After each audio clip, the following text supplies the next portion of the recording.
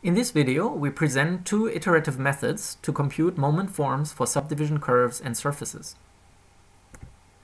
Using our new approach, we compute centroid and inertia defined by sets bounded by Catmull-Clark limit surfaces with unprecedented accuracy. Here, the results are shown for the unit cube. In the second example, 4 unit cubes are glued together to form the control mesh. The moments of up to degree 2, defined by the smooth Catmull-Clark surface, are listed. The digits in the shaded area should be ignored. Catmull-Clark surfaces are the de facto standard in the entertainment industry. For instance, all 3D models in Pixar movies are of that type. The moment formulas allow to perform surface deformation subject to preserving volume and centroid. Secondly, physical animations with increased realism are possible. The previous approach from 2014 identified the general refinement equation for the moment forms.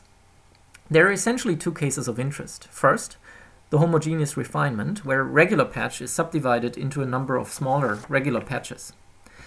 In the homogeneous case, the moment form has to be identified as an eigenvector to eigenvalue 1 of a linear mapping denoted by A. The second case of interest is the refinement of a patch adjacent to a non-regular vertex. Here, subdivision yields a number of smaller regular patches and one non-regular patch. In order to solve the moment form for a non-regular patch, one would previously have to solve a system of linear equations.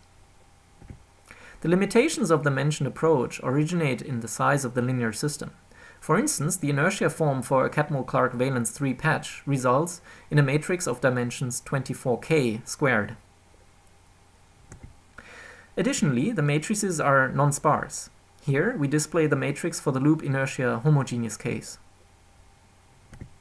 The second example shows the non-zero coefficients of the linear system that determines the Catmull-Clark valence 3 centroid form. The limitations of the previous matrix-centered approach are summarized here. For loop surfaces, the inertia forms were intractable, and for Catmull-Clark, both the centroid and inertia forms were out of reach. Next, we present the two iterative methods that yield accurate solutions for those and many more applications. In the homogeneous refinement case, the search for the eigenvector is carried out by the power iteration method, originally conceived by von Mises. Starting from an initial random vector, we repeatedly evaluate the right-hand side of the refinement equation with the most recent form normalized. In the non-regular case, the form is computed as a finite geometric series. The constant term c are the known contributions of the 3 regular patches. The convergence criteria of these iteration techniques are generally well known.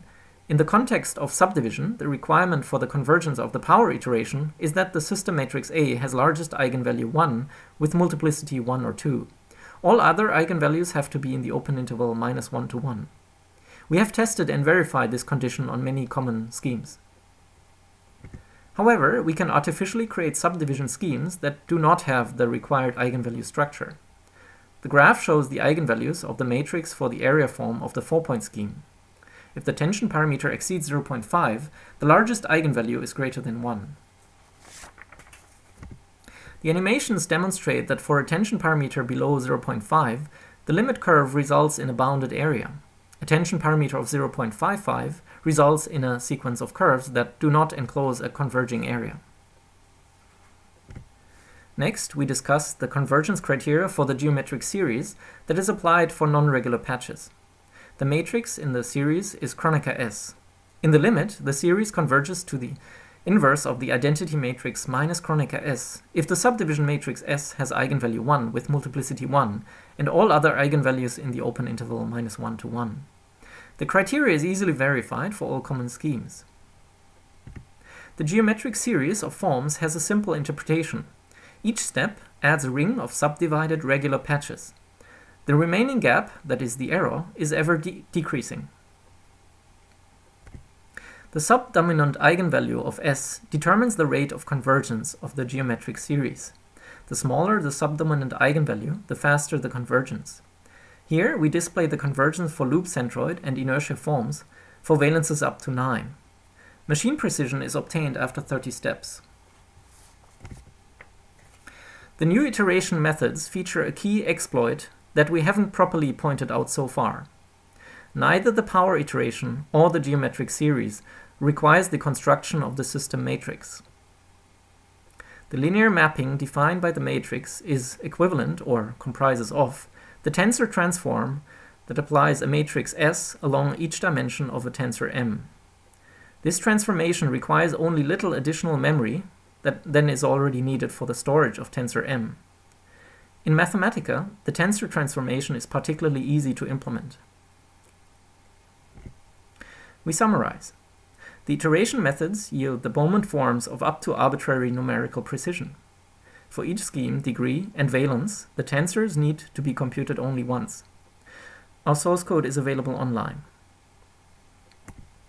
Finally, I would like to remark that the idea to look into iteration methods for the computation of moment forms was inspired by the study of the Bellman value function iteration mentioned in the excellent and freely available book on reinforcement learning by Sutton and Bartow. Thank you for watching.